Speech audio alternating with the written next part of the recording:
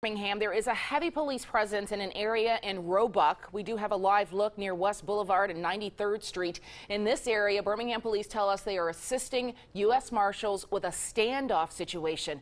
Now, we can confirm for you that shots were fired inside of a house there. It's unclear at this hour how many people are inside that house and if there are any injuries. But again, you see it's a very active scene. We're working to get more information and we'll keep you updated here on air and on our CBS 42 News app.